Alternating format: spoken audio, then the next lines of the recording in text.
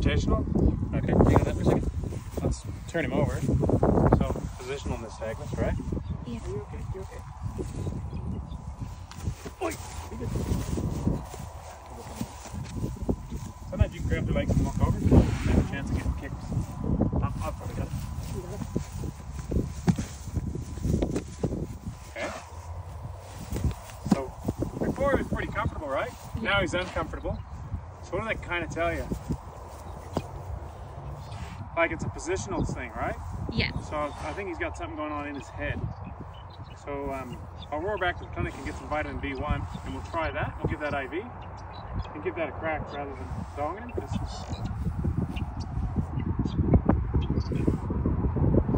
There's a little bit of heat in that scrotum, but I don't think anything excessive. We'll get it tested.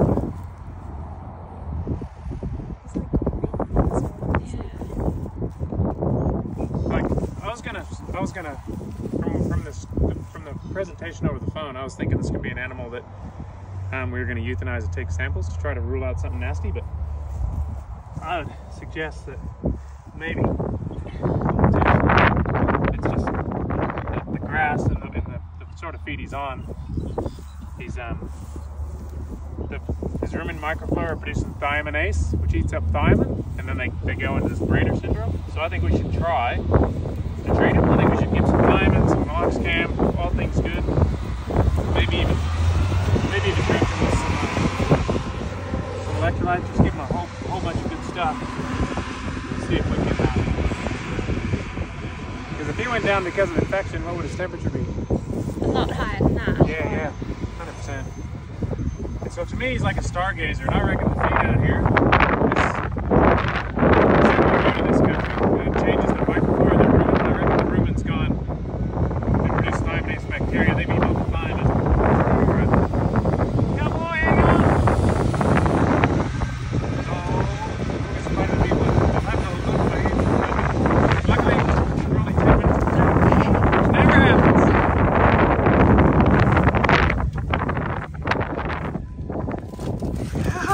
What do you mean, no? Come on. So it's a mil per 40. What do you reckon he weighs? I reckon he's like 300 kilos. I reckon that's a reasonable guess. I'd probably put him more like in the 250 range, but which is I mean, heck, yep. So 6 mils, 6 or 7 mils. yeah, let's do it. So let's give him 7 mils of Moxcam. So grab a 10 mil syringe. There we go. Just under the skin. Lovely anti-inflammatory. And then we'll go shoot and grab some vitamin B1 for this fella. But have a look at that eye. See how it's bouncy? The actual eyeball itself in the eye, and now it's rotating. I reckon that's what we got going on. I thought when he called me that it was opisthotonus. Remember the term opisthotonus? Which is the rigid extension of the limbs and head pulled back. Well, he's trying to retract those legs when we mess with him. I reckon he's vitamin B1 or thiamin deficiency. So what do you think, Michaela? Yeah. I like Michaela because she always agrees with me. Am I cool? Yeah. Oh, isn't it awesome? Yeah. I'm not cool. Nah, not even remotely. It's really sick. All right, so then we'll give him some antibiotics. So that's a mil per 10. So how much of that do we want to give? Let's go 28. So we can do a full syringe of that. Rubbish bin is on the other side. We'll put it there for now. Hey, if you want, we can use that one for the... Do you want it? Oh, that one will do, the 25, yeah. So I've already pierced the top of this, so you can hook straight up with the syringe. Oh, great. Grab some 26 mils of that, yeah. And then I'll get you a bigger needle for going into the muscle. So I'll touch your muscle. So it's a 16 gauge. Tony, how this veterinarian intern. We have a long line of veterinarians. Thanks. And coming to work for us in January. It's going to be awesome. Along with our partner Alex, who's also awesome. That's my official intro. It's your official intro. It's going to be awesome. So yeah, just in the neck muscle for the Alomycin and subcutaneous somewhere in the neck as well. And then we'll go get some B1 for this fella.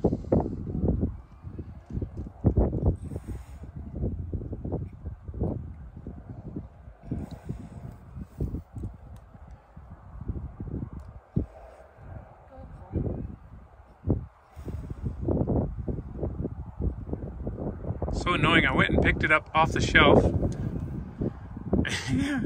and then started talking to Ruben about the field day last night. Yeah. And yeah. Son of a gun. So we'll give that vitamin B1 IV, and we'll give a big lump of it. Yeah.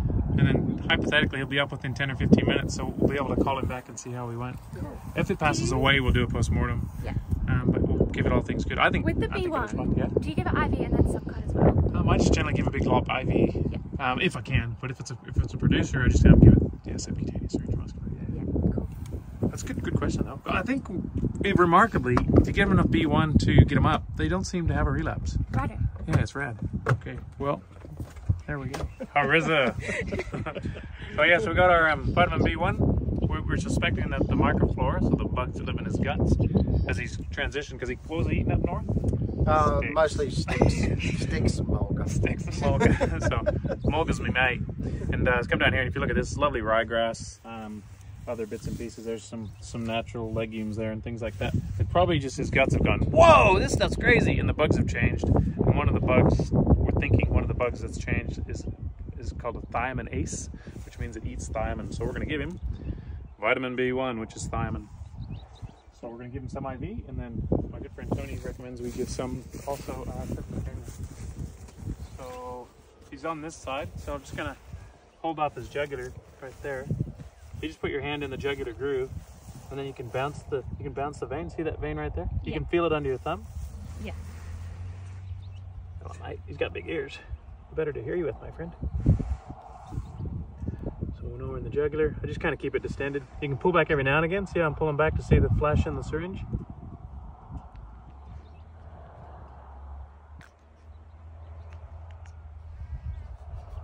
There you go, bud.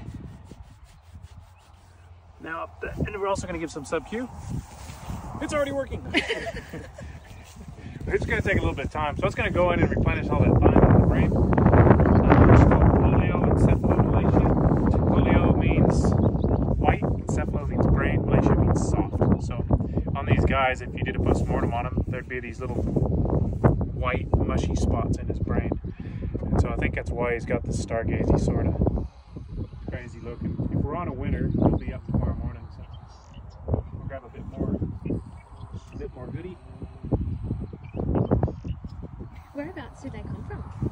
Oh, so these cattle come down From the back down. come down just south of Atlanta. Oh. So the rifle's got the Yeah.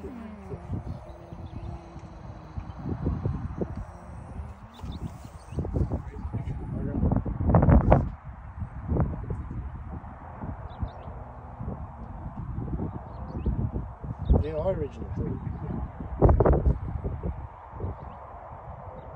it's possible. But it's kind of like the last thing we look into. They do tend to die pretty quick. Seem to. They got really big dilated pupils.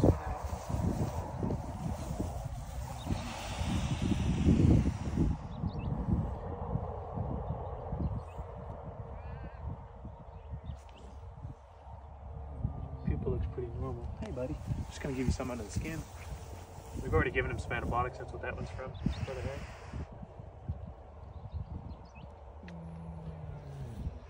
Righto. I try to camp them on their left-hand side because that's where the rumen's at. If they get flipped over on that side, they tend to bloat. That's good information, yeah. Oh, buddy. There you go. Oh, you're not feeling good at all, are you? Come on. Let's try just sitting there. I know you feel funny about it, but let's try it.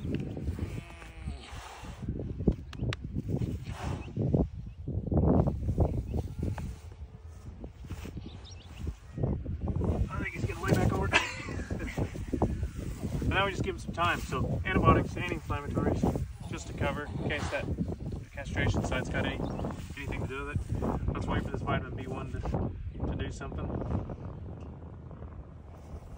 I mean, he's not super dehydrated or anything. Well, you just found him today, hey? Yeah, he was wandering around here earlier and the boys were being cut the silage. He just come out in front of the guys coming back and his head up in the air and then fell over here. Almost acted like he was blind even? Yeah, yep, I'd say as much. Yeah, no menace.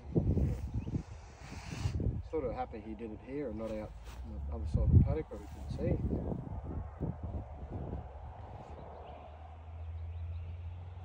See that nystagmus on him there? When I first pulled him up, I pulled him up again. Ready? Here you go, bud.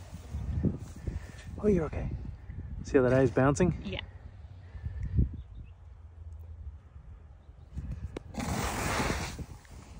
Did you raise him or did you buy these? He's a good looking calf. Yeah. Yep. But I reckon we give that a crack, brother. And yeah, by the time the sun goes down, hopefully he'll be sitting up. Yep.